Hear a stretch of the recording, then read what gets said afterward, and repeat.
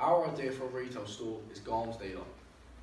The goal of Garms Dealer is to sell a selection of quality designer clothes at an affordable price.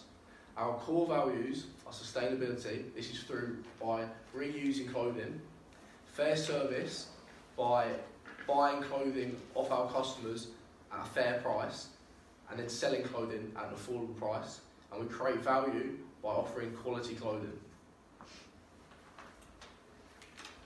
Our shop will be located in St James's Street, Nottingham. This is a very student-focused area with a lot of student-focused bars and restaurants, which means that our target market of students is already attracted to this area.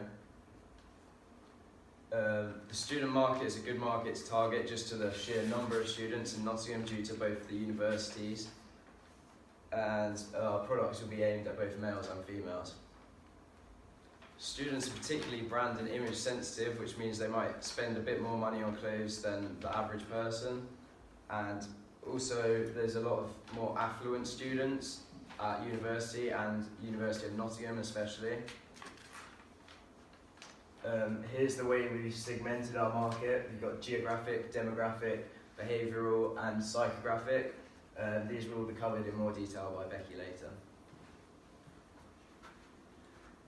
Our USP is selling a selection of quality clothing at an affordable price.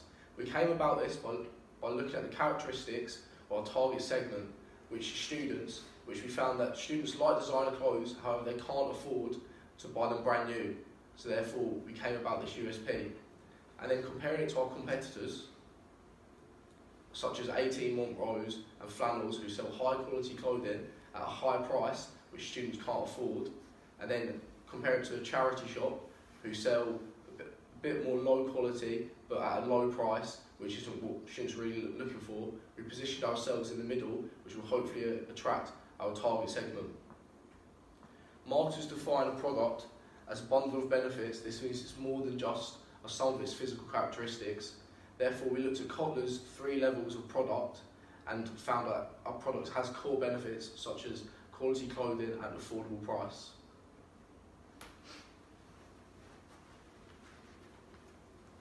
Our main competitors are Depop, eBay and Schwab. All these have a wide variety of second-hand designer clothes. Having a cheaper and more affordable price than our competitors will attract more customers. My research has shown me that the companies all have a small to large price range. An example of an item that all 3 businesses have is a Gucci hat. Depop sell it for £90, eBay and Schwab both sell it for £100. Therefore, we would want to sell it for £80, so it would be £20 to £30 cheaper than our competitors. This will allow us to gain more profit and a competitive advantage. Our pricing strategy would depend on an item that has been brought, as each item will have a different selling price. Having a variable markup per item for the products will help us gain maximum profit and a good competitive advantage. Every item will be purchased at a different price, as it will depend on the quality of the product. To gain profit, we will add a mark on the original price that has been purchased. Our clothes are sold via our physical store on St James Street and our website. New clothes will be added on a regular basis.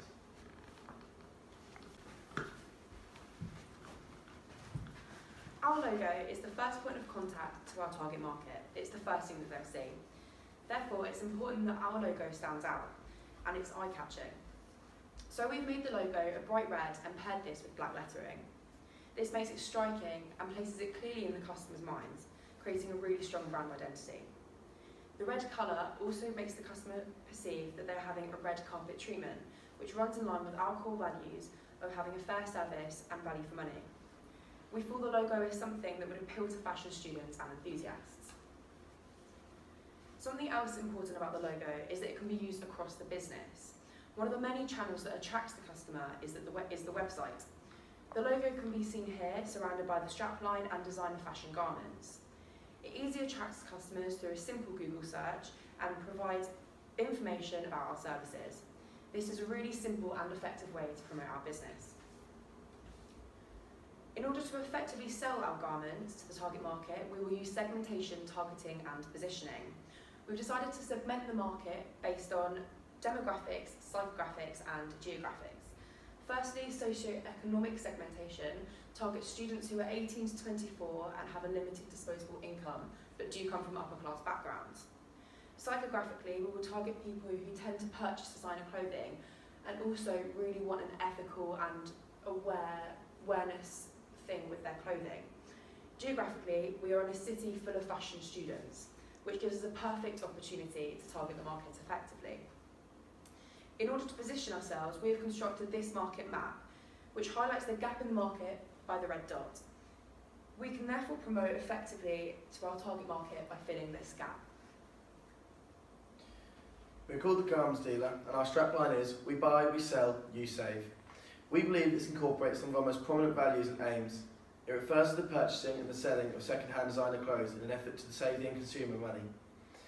Our promotion will be tailored to target our customer segment, and we will geographically target the busiest parts of Nottingham, as well as the student-focused areas and the 2 university campuses. As a start-up company, we don't have unlimited funds, and we need to try and spare as much money as possible, so we will use techniques which require the lowest amount of funds. We also aim to create stigma and talk around our advertisement to cement our place in the customer's mind. Some promotional plans for our shop include leaflet drops at the bottom of Dryden Street, as there's a high level of NTU students passing through there daily. We also plan leaflet drops at the 4 campuses for the University of Nottingham. Another area to consider would be the busy shopping streets in the centre of town. A publicity stunt that we have developed to get people talking would be dressing the lions in the market square in some of our signature garments. We will then encourage members of the public to have pictures taken with them and tweet it with the hashtag GarmsDealer, or they can tag us in their Instagram post. This gets people talking and spreads brand awareness quickly with no cost at all. This could also be a small stunt which gains the attention of the local newspapers. We intend to use geographic location adverts on Instagram for anybody using their phones in the NG1 area. Instagram is used by fashionable young students, and studies indicate that 60% of users are aged between 18 and 24. We had our promotional mix in mind when creating these ideas. For example, we use direct marketing such as promotional emails once the people have visited the store and registered a membership card. And we tackled such things as public relations when designing that small publicity stunt with the lions in the market square.